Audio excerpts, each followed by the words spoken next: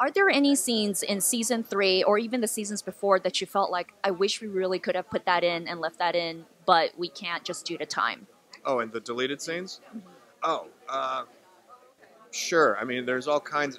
Now you're catching me off guard. I'd have to really go through my memory bank on that. But there's a lot of things that are cut strictly for time overall in the show. And then there's things that sort of work, but you kind of feel like they disrupt the flow of the series.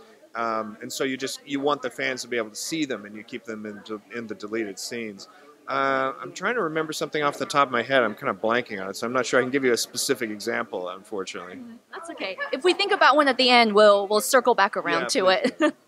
And so a lot of people we know is a very overwhelming female fan base. However, if you were to sell it to men or straight males, how would you sell this show to kind of get them into watching it?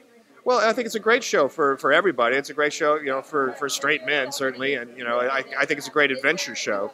That was one of the things that appealed to me when I read the first book, was I thought I was fascinated with the strong female lead and sort of the feminine point of view, that was present throughout the book. However, it's a great adventure tale. It's got plenty of, fighting and action, and sort of there's big political themes going on, and there's just a big heroic struggles, for both her and for him all the way through the entire series. So I really think it's the kind of a show that can appeal to everybody. It does remind me of when I was doing Battlestar Galactica, and it was like, oh, this is a show for guys, and how do you convince women to watch it?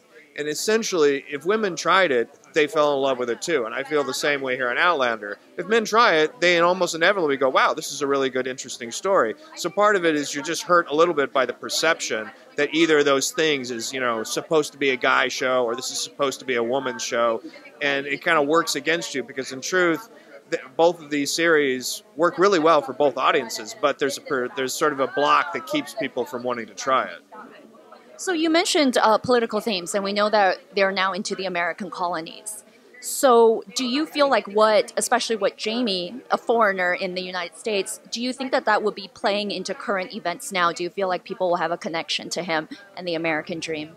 A little bit. I mean, they're both foreigners to an extent. Claire is also from Britain.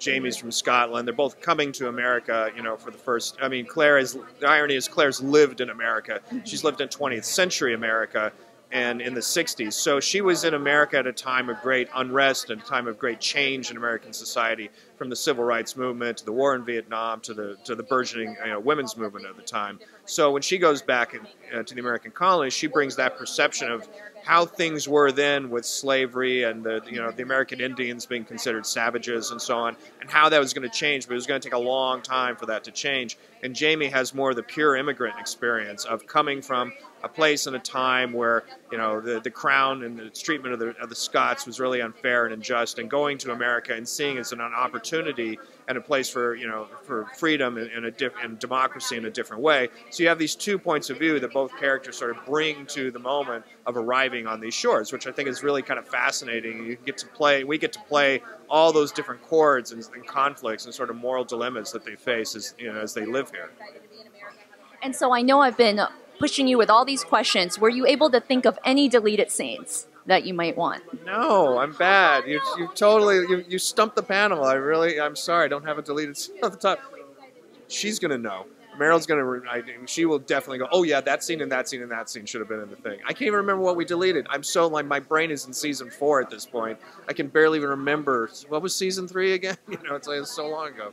Because you're really hard at work, and so you have a lot of the more priorities in the forefront of your mind. It is. It's like I tend to work where I am. And I've done this on all the shows I've worked on. Once I've delivered them and set them aside and done the podcast and delivered that show, it almost just vanishes from my brain until somebody starts asking me about it. And then I have to sort of go, oh yeah, what was that again? Because it's like whatever I'm working on right now is what just sort of I concentrate on. Thank you so much for your time. Thank you.